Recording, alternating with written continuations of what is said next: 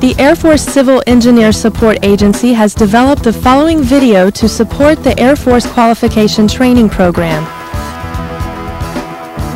This video covers step-by-step procedures for a specific task identified in the Specialty Training Standard of the Career Field Education and Training Plan.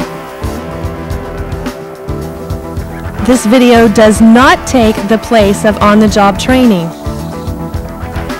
It is not intended to replace the applicable technical reference. However, this program is intended to enhance the on-the-job training process, standardize the training procedures, provide just-in-time training, and provide the minimum knowledge on a task or piece of equipment when a unit does not have the equipment. We hope you'll find this video a valuable training tool.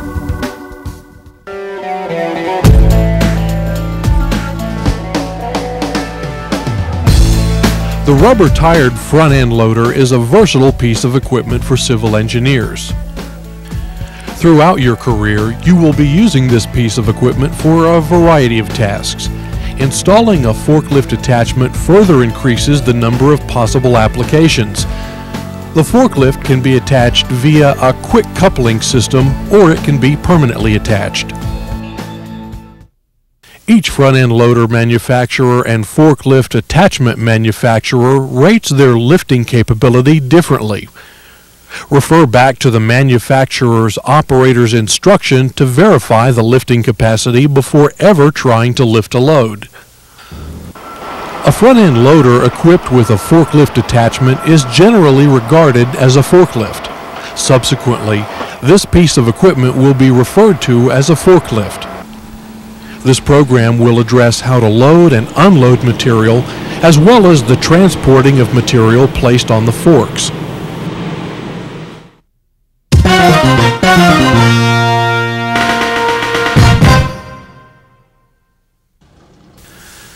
The scenario you find yourself in is a holding area where a tractor trailer has just arrived loaded with material. You must unload, transport, and place the material in a storage location. After removing the load tie-downs, position the forklift in front of the item to be unloaded. The fork should be on or near the ground. Check the item to be unloaded to determine the maximum fork width setting for best stability.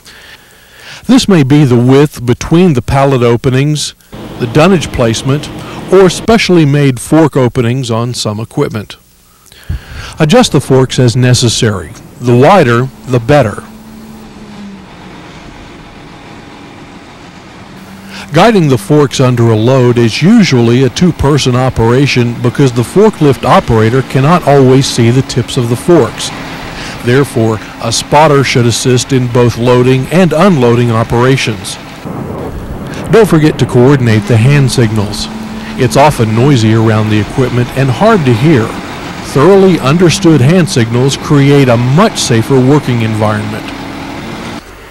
Raise the forks until the tips are even with the opening under the load. The fork should be level or slightly tilted downward.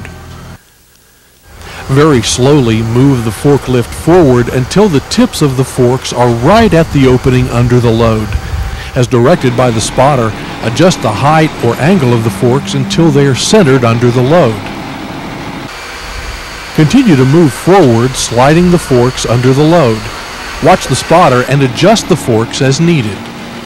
When the back of the forks touches the load, stop. Your fork should be fully under the load if the load configuration permits. In this case, the forks reached partially under the load on the other side of the trailer. Simply back the forklift up until the forks are under only the item you wish to remove. Tilt the forks back slightly. Raise the load very slowly to check the balance on the forks. The load should only be lifted high enough to clear the bed of the trailer when you back up. Check behind you and place the front end loader in reverse. Back up slowly and only far enough away to clear the side of the trailer. A foot or two of separation is usually sufficient. Since the forks are not completely under the load, lower the load to the ground and reposition the forks. Ideally, the load should be in contact with the forks in two places, on one side and the bottom. Now is also a good time to check the stability of the load. If necessary, secure the load to assure that it will not shift or fall during transport. You are now ready to transport the material. Keep the load close to the ground. How close is close? At most job sites, 12 to 18 inches will clear most obstacles on the ground. If you can get it closer to the ground, by all means do so. The closer, the better. You'll do less damage if the items happen to shift and fall off the forks. Continue backing away from the trailer until you can turn the forklift and travel to the storage location.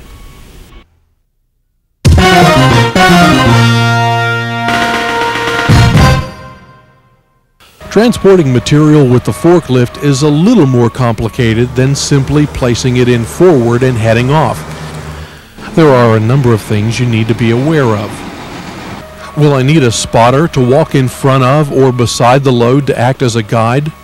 The spotter should walk close enough to watch the load, but remain far enough away to keep from being injured should the load accidentally fall. Keep the load as close to the ground as possible without danger of hitting anything. Take your time and go slow. Traveling at too high a speed will get you into trouble sooner or later. And by all means, avoid sharp turns and sudden stops. Try to be as smooth an operator as possible.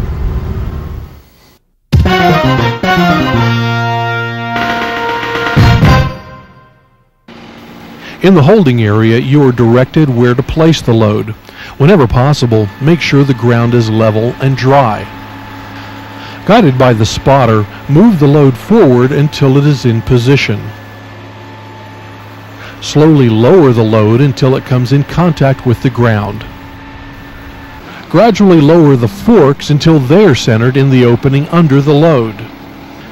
Very slowly back the forklift away from the load. If the load acts like it wants to tip back, then the front of the forks may not be tilted down enough to clear the underside of the load.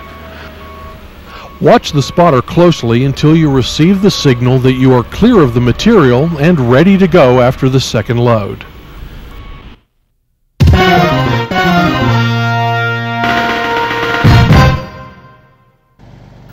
Not every load will be the same size, shape, and/or weight. Each load should be evaluated for stability prior to movement. Wide loads require close attention. Make sure it will safely fit through any gates or narrow passageways that must be used during the transport process. Again, a spotter will be helpful to direct the forklift operator through any tight spots. This particular load was received on dunnage. In the holding area, you should again use dunnage or a pallet to support the load during placement. This will facilitate the handling process when the material needs to be relocated. Position the load in front of the storage location. If a pallet is to be used, the spotter can center it under the awaiting load.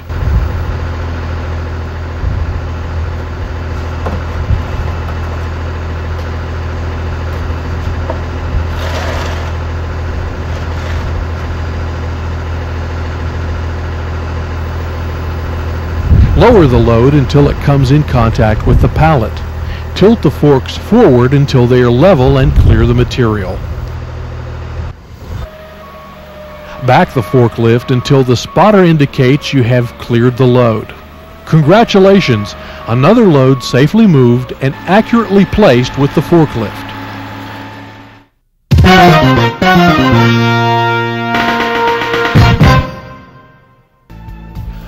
Unloading, transporting, and loading material with a forklift is a simple matter of adapting the steps just described to your particular situation. Most operators get in trouble when they don't follow the basic procedures, don't watch their spotters, and try and get in too much of a hurry.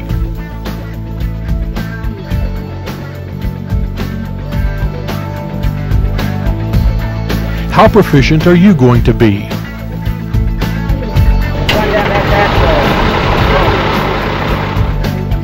This program was produced for Headquarters, Air Force Civil Engineer Support Agency, Operations Support Directorate, Training Division. We gratefully acknowledge the 96th Civil Engineer Group, Horizontal Repair Section, Eglin Air Force Base, Florida, for their support in producing this program.